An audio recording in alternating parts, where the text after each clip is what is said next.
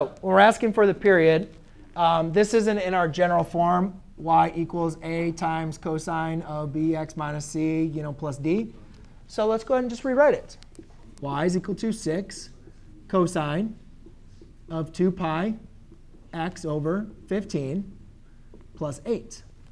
Now again, you might not like the 2 pi x over 15, but just remember, guys, 4x over 3 is the same thing as 4/3 times x, right? So b is what's multiplied by x. So we're not just multiplying 2 pi. We're multiplying 2 pi that's being divided by 15 times x.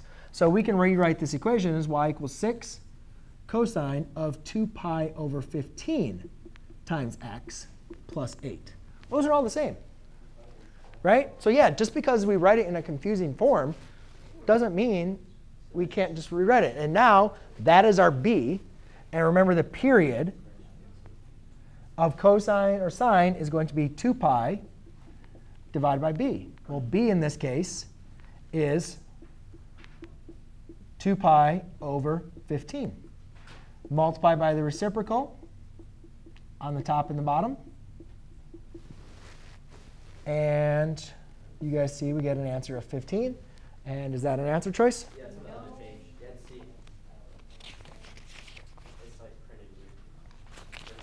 Oh, yeah. That's kind of weird. It's happened a couple times. So there you go. Make sense?